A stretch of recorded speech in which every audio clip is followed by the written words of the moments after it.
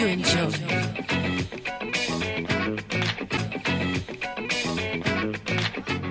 Leg, and one, which means long, tall, and skinny, and keep on repeating it. Dinner one, dinner one, dinner, dinner one, dinner one, dinner one, and I'm talking about the emu. When my mates hear that one, they will automatically start dancing like the emu, the dinner one.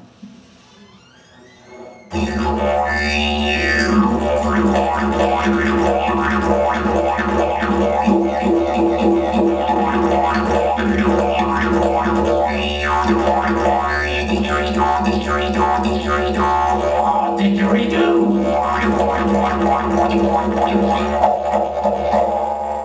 So, buzz the lips, roll the tongue, use the voice. So I can use my voice to imitate all of these beautiful animals in Australia.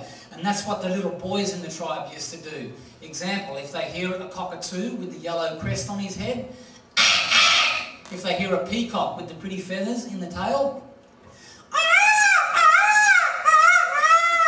but what I must do as a Yidaki player, I must keep the breath going non-stop. Now it's this simple.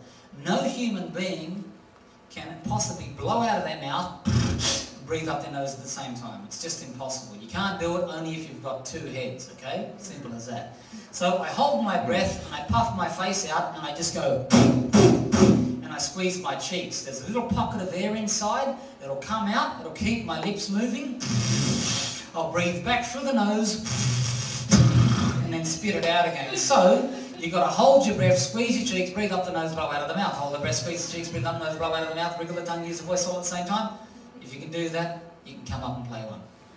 It looks like this.